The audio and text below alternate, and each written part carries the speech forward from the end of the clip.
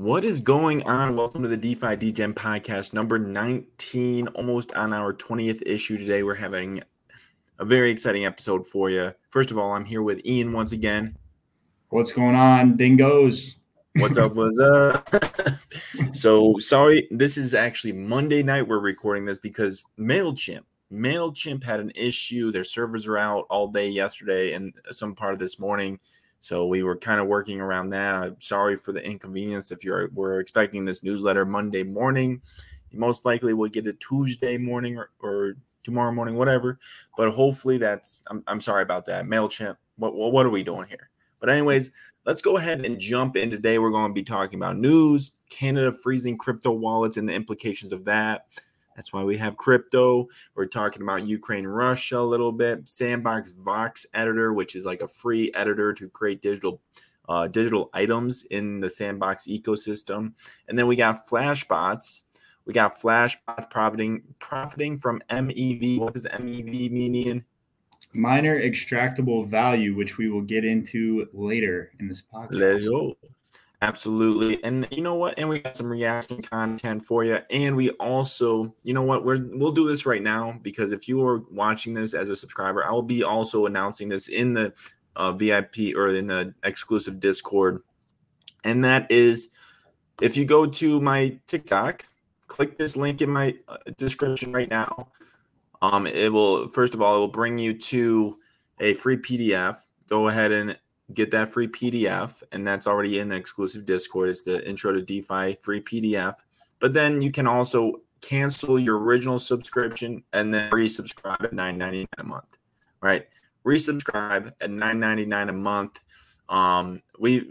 It's just what we're going to do. It was a sale. I feel bad about giving out sales and then not telling y'all. So that's what we're doing. If you want to resubscribe at $9.99 rather than $19.89, there's your opportunity. And let's go ahead and jump into it and look at the market. Let's do a little refresh because a lot of things are developing as we speak in terms of Russia and Ukraine and the price action of those things affecting the price action, right? So you see the stable coins going up in value, leading the pack. So we're just basically everything in their mother is down today. Let's see the biggest losers real quick. Great Radex down big, the torrent, just all across the board. Oh, I mean, damn, tough. Box. Curve. That's tough. Anything you want to point out, Ian? Just looks like a sell-off across the board. Not even really much that you can say about Bitcoin versus alts. Even the blue chips are taking a hit here. So definitely just, I think, is a sign of the macro uncertainty. There's so many things happening. So we'll see how things shake out over the next month. But definitely going to be a lot of volatility ahead. Yep. Macro uncertainty is probably the primary factor. Along with Vitalik actually did say he's ready for a prolonged bear market. Vitalik is ready. He said that at ETH Denver. He's ready for it. Once again, it does look like the ETH Foundation's at the top or pretty freaking close to the top. So maybe take that into the next bull market with you. They've done that twice. They've done that in the previous bull market and this bull market.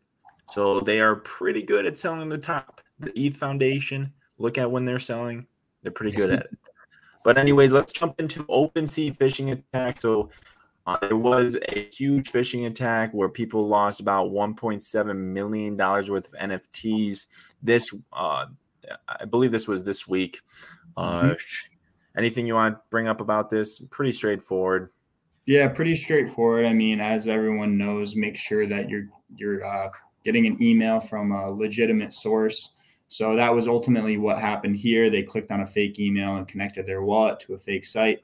Hacker got the access. And what was interesting, I thought, about this actually was the hacker waited until the OpenSea CTO was talking on stage, and then he committed the exploit while he was talking. Maybe because he couldn't really respond quickly because he was in a presentation, or maybe because he was just kind of trolling him. But right. That is interesting, man. I did not know that. But once again, don't click links, random ass links you get in your email. Make sure on your right website. That's basically it, guys. That's basically it.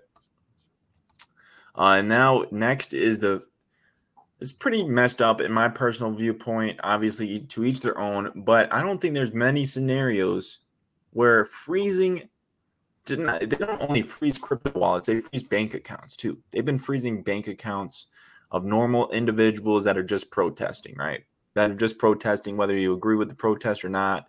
I personally do not believe that anybody protesting should have their funds frozen. That's just, hey, that's just what's up. What do you think about it, Ian? Obviously, you might have a different point of view.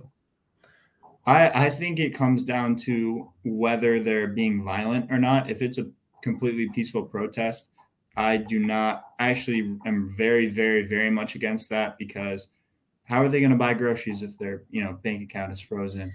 And just do basic things, right? Pay bills, pay fucking bills. Exactly, and it's a right for them to peacefully protest. So right. I think obviously in the extreme case, if someone's being super violent, it might be.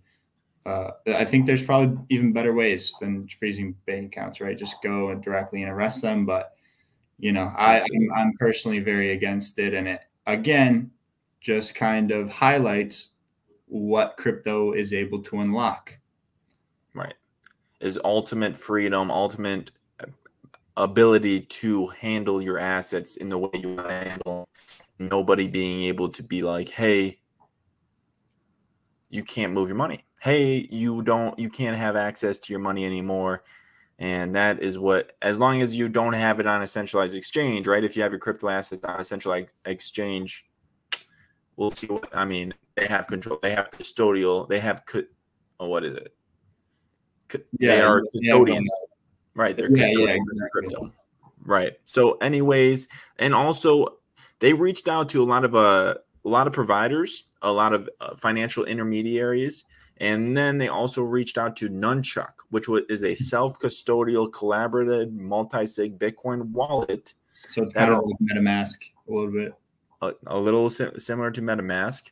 And they responded to the Ontario Superior Court of Justice saying, we are a software provider, not a custodial financial intermediary. Our software is free to use. It allows people to eliminate single points of failure and store Bitcoin in the safest way possible while preserving privacy.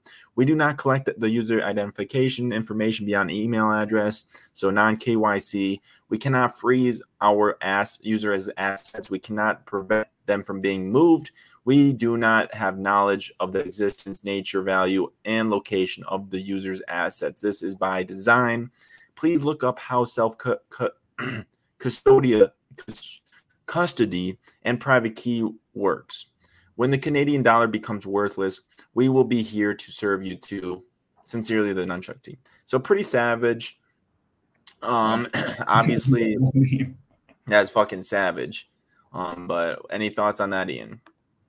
I like it. And that I think it's important for everyone to make sure whether they, that obviously there's pros and cons to having your money on a centralized exchange versus a non-custodial wallet. But I think the best way is to really learn how to secure your funds on the non-custodial wallet and make sure that it's safe. But ultimately, you just want to make sure that your funds are secure in whatever way you can. So definitely, absolutely. Be careful about that for sure. Yeah. Anyways, moving on to Ukraine and Russia. Tensions between Russia and Ukraine are heating up. Russia basically peacefully invaded, or just occupied the two eastern districts, provinces, republics. I believe republics is the correct word. So they peacefully occupied the two most eastern republics. Basically, the Russian separatists, they've had primary control over this area since 2014, basically, when Russia annexed Crimea. So they kind of just moved some troops into that area. So the invasion technically has started. Will they continue western into the non-Russian area, the non-Russian, like a lot of the people that lived in that Russian separatist controlled area they considered themselves Russian, right? But if you move farther west, it's not like that, right? So it's not like that, especially once you get it. If we look up map of Ukraine. So part of the republic that they're taking over is pro-Russia and part of it's against it, you'd say? So separatist controlled area. That's pretty much where they moved into right here. But there's a river running like this river right here. See it? Right. So this river basically divides between people, primary anti-Russian sentiment and probably majority pro-Russian sentiment over here for the most part. So that that river and Crimea is down here, which is Russian now. So, but yep, that's pretty much it. And they have invaded the separatist controlled area right here. So we'll see what happens with that. Interesting. And another couple side effects that we wrote about here is the invasion of Ukraine could also cause energy prices to skyrocket, which is something I was not thinking about, which could affect Bitcoin's hash rate negatively. Russia could suffer sanctions associated with the war. They're definitely getting sanctioned. Like executive orders are coming out. War between Russia would likely lead to capital leaving the. Okay, so devaluation of the Ukrainian and Russian currency, which we were talking about, which is kind of like coincidental that they adopted cryptocurrency. Like Ukraine adopted cryptocurrency as a legal tender just like a couple weeks ago, and Russia did as well. So very, very strange things that is happening. Did Russia like officially adopt crypto as currency, like legal tender? Do you know? I believe they did. And I think what might be the angle that they're looking at is maybe a way to, exchange their rubles into Bitcoin and then exchange that into other currencies instead of using the dollar as a medium of exchange for currencies. Okay, interesting. Yeah, that sounds like that. I mean, I'm sure there's nuances that we're missing, but that sounds about right. Yeah. But anyways, moving forward from war, and we'll see what happens with that. We'll see. Obviously, I don't think anybody really wants to go to war. Also, China and Taiwan. We'll see what happens with that too. Man, it's getting nuts. But anyways, Melania is back with more NFTs, but this isn't really news. Whatever. They're not going to sell. It's just weird that Melania is doing NFT launches and then Donald Trump buys it with his digital wallet. It's like, it is around Valentine's Day, so it could be one of those things. But any thoughts you want to bring up on this? I think it's pretty straightforward. Pretty straightforward. Solana NFT, So yes, they are on Solana, which is kind of an interesting choice. Maybe Solana has the most Trumpers on there. I don't know. Who knows? Biggest gainers, nothing. Stable coins are the biggest gainers this week. Yep. But anyways, Sandbox Vox editor. You want to take this one away, Ian? Yeah, sure. So this is interesting. This is basically a 3D modeling animation program that allows any user, it's a free software, to create game assets. So there's someone created a plane, right? And anyone can create these game assets and then export them to the Sandbox marketplace, and they can actually sell these NFTs. And it's pretty interesting because if you think about the Sandbox metaverse and the potential for it to become a really big place where a lot of people are interacting and transacting, if you're able to create a large amount of digital assets or get really good at creating digital assets, those could actually eventually become high in demand. And so I think one common theme among people that have been able to make money in crypto from 2017 and even before is that they were very willing to interact with DeFi protocols and experiment. And I think this is one way to do that within the metaverse is to start doing things like playing with Vox Editor and seeing where that leads you. That alone might make you money, but I think it'll also teach you a lot about Sandbox and a lot about the metaverse in general, and you might be able to see other areas that you could get into. And overall, I think it's just something that's interesting to do, given where the potential for the metaverse is headed, kind of thing. I haven't actually done anything myself, but damn, the Wi-Fi here sucks, man. I think we're breaking up a little bit. okay. But anyways, what were you saying about Vox Editor? The last part, like the last couple. Just the last part. I was mentioning that I haven't actually used Vox Editor myself, but I think that's going to be something I'm going to try this week. Just create an asset, maybe throw it on the marketplace, just to play around with. What are you gonna make? Who knows, man? Maybe I'll make something for Snoop Dogg's parse. Snoop Dogg has some land, so maybe I'll make something for Snoop Dogg, like a joint or something. I like it. I like it, man. I like it. Make them a hot Latina or something. Yeah. No, for real. Hilarious. Yeah, Snoop Dogg's fucking funny. I like him a lot. Anyways, let's see. Biggest losers, Solana. That doesn't match up.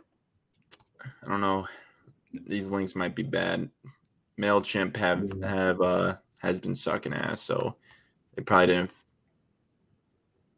All right, yeah, those gotta get fixed. But anyways, moving on. So big losers. What's XRD, bro? What's XRD?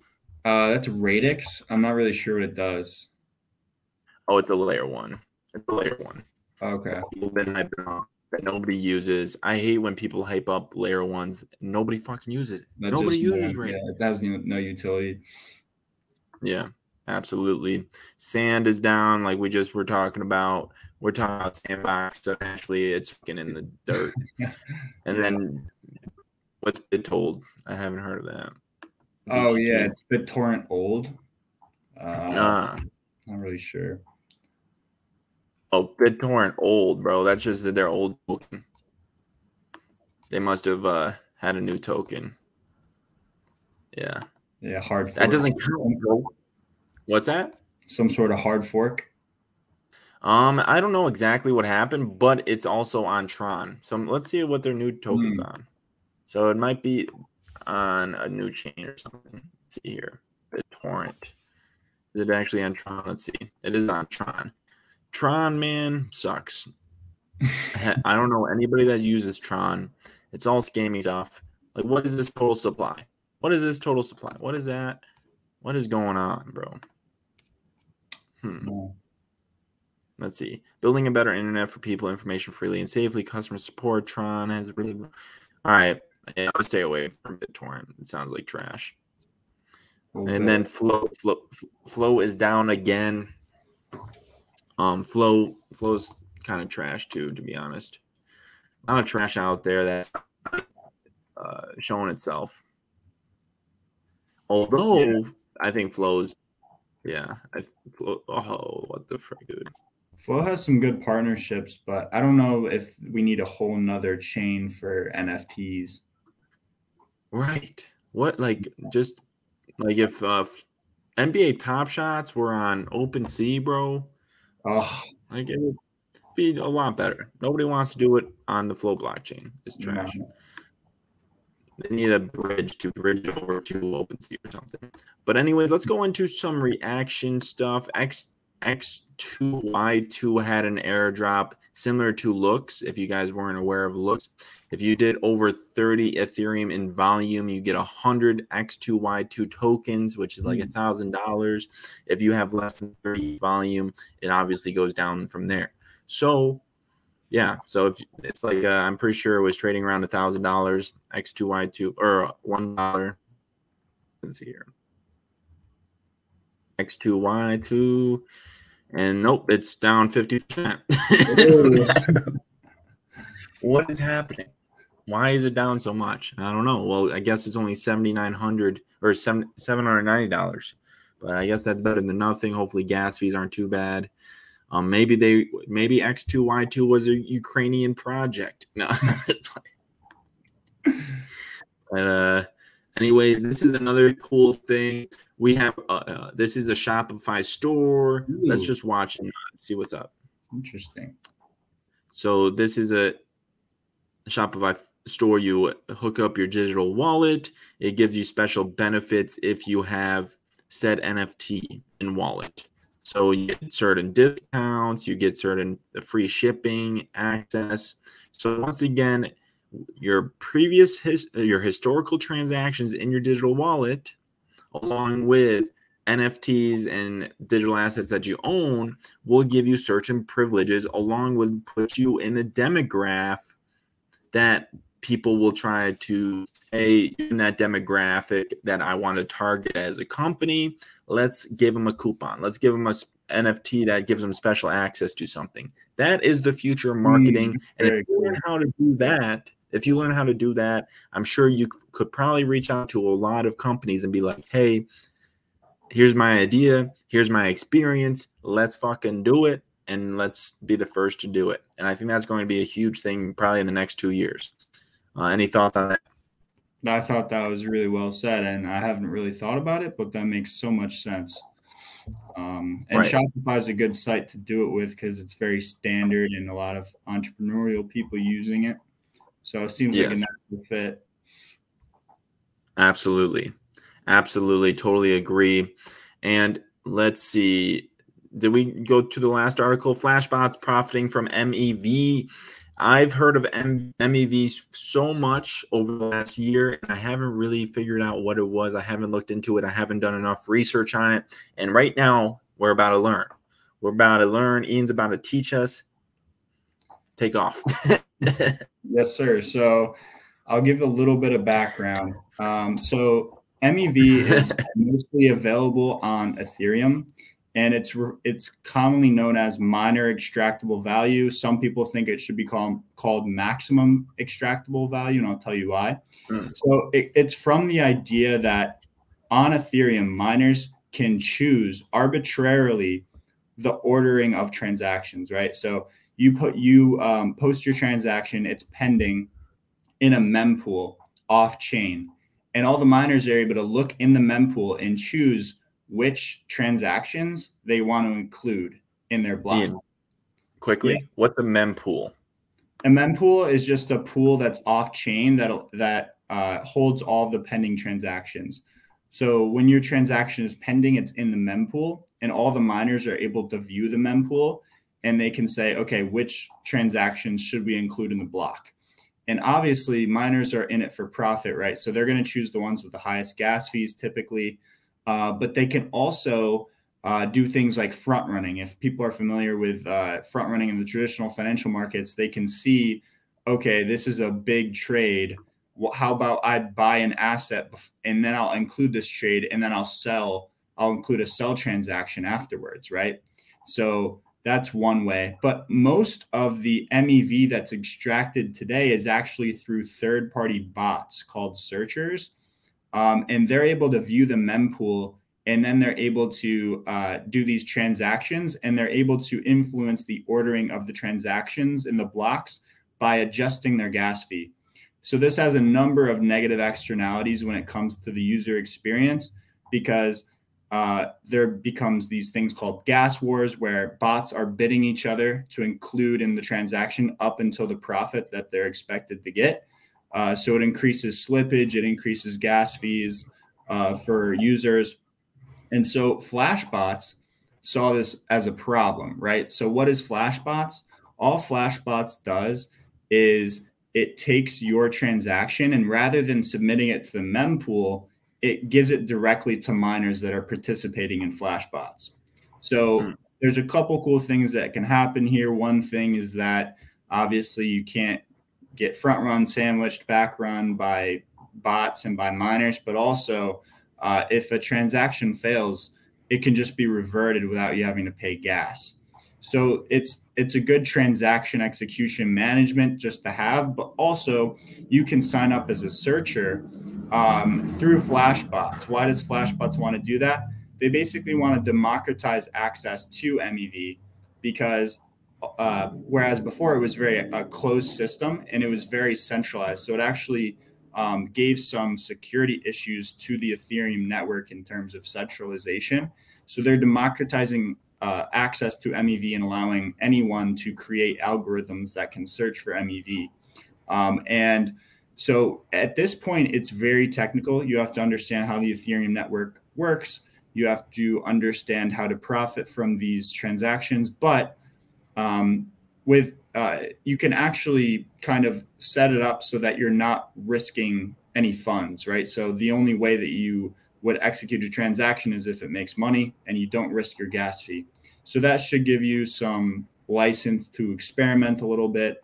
And their suggestion was to basically implement this very basic algorithm and then understand every line of that code.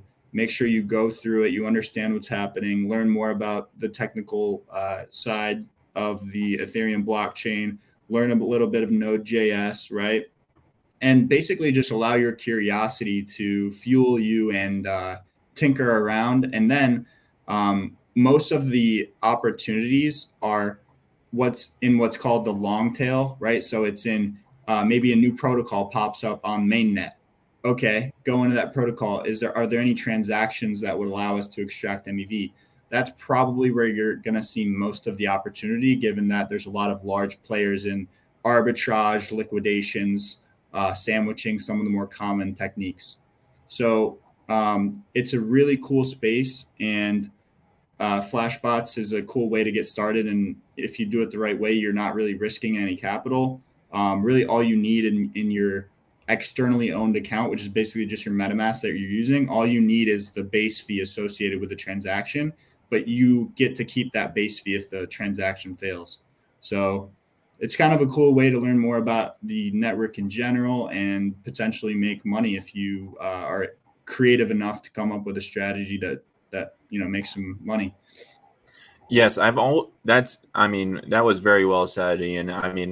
I makes a lot more sense now. It makes a lot more sense. I've also heard of people finding arbitrage opportunities between DEXs using MEV, but I don't know.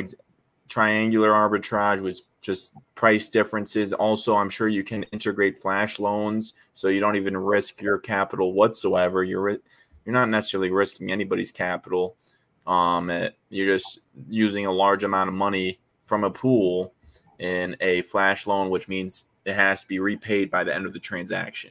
So yeah, I'm sure there's a lot of ways you can use MEV along with I wonder if you can use I don't know. I'll have to brainstorm a little bit. You were right about the arbitrage, and it also helps. So they call Ethereum the mempool like a dark forest because it's very, very competitive at this point, and it's very technical.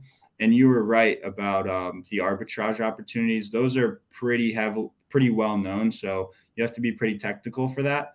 But I think using a service like Flashbots is important because you can actually find MEV opportunities.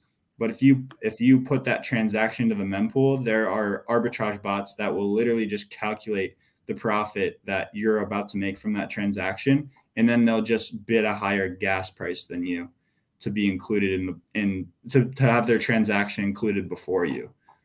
So it's very competitive space. I think Flashbots is a good tool, and they're also they have a Discord that you can hop into, and people are very helpful there as well. Yeah.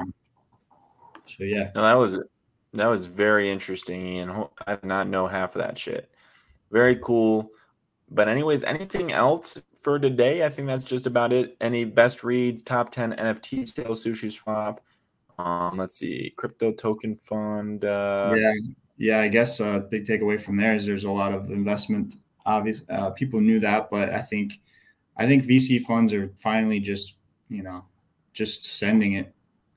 Right, I totally agree. We we got to fix the biggest losers and probably the biggest winners as well. Links. But other than that, I think we're all set for this week. Sorry about the day late. Once again, MailChimp,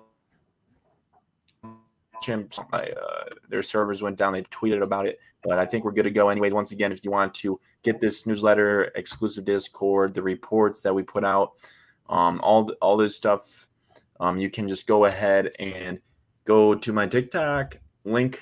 Click the link tree, go through the first page. It's free, and then subscribe using this, and then cancel the previous subscription, and then you'll be $9.99 per month for the rest of whenever you decide to cancel or whatever, right? So that's probably a quick thing to do that will help you out. And anything else for this week? ID crypto. No, I think that's it for this week. All righty. Well, I appreciate each and every one of you. Until next time, peace out. Peace.